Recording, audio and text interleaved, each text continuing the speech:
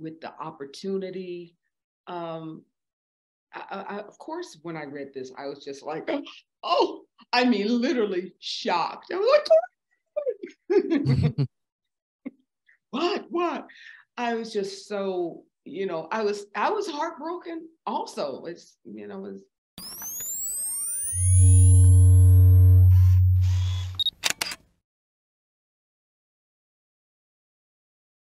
Hey, good afternoon. I'm Anthony with the Movie Blog. Thank you guys so much for your time. This movie is heavy, at least to me. The King T'Challa, that character dies off screen at the beginning of the movie, and your character doesn't survive this movie either. And I think I heard that you initially didn't want your character to die in this film, and eventually Ryan convinced you that death is not the end.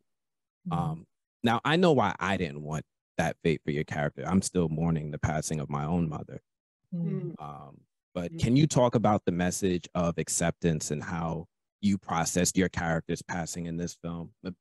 Was that something that weighed on you?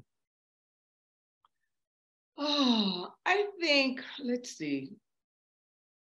I had just fallen, like, I think a lot of the audience that have expressed to me how they feel about it. I even have a friend who's a dear friend who's like, I haven't seen the movie yet because I hear what happens to you. And I'm like, but it's a great movie. I do a good job up to that point, But because I love, the franchise, the movie, I'm thrilled with the world, with the opportunity. Of course, when I read this, I was just like, oh, I mean, literally shocked. I was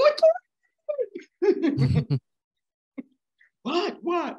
I was just so, I was heartbroken also, as some of the audience was. I just fell in love with this woman and her love for her children and for her people and for her community and her nation. And, for a number of years in my career, I said, I want to play a queen, have that opportunity. And finally, it's like it was actualized. It came to be. And now, all right, it's not going to be anymore. But and a part of it also is it might be ego. Why kill my character? Why do you kill the heart of the movie? But it's not like I haven't had that experience before in another movie I did. It was like, it's the it's a storyline, and now the daughter really has something that she's up against and something she has to fight through and grow into, as a young woman without her mother there. So yeah, I wasn't thrilled, as the actor to see that, but I'm as the actor, I'm there to serve the story and to serve the director and his vision. They say film is the director's medium. So I'm ultimately there to serve that.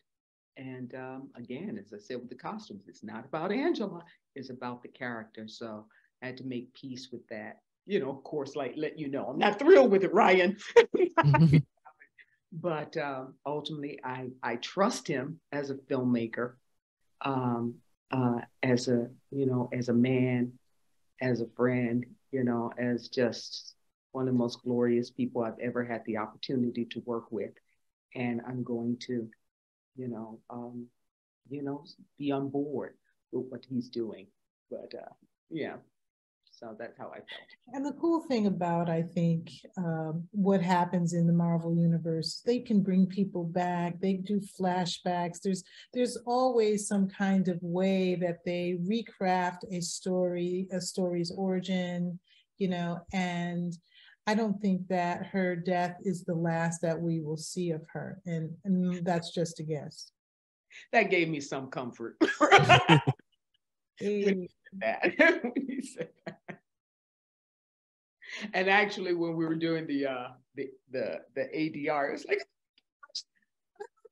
I'm in the plane. I'm in the astral plane. I got so excited, you know. Yeah, Astro. Our producer was, you know, on Zoom, and we were in the room, and I was like,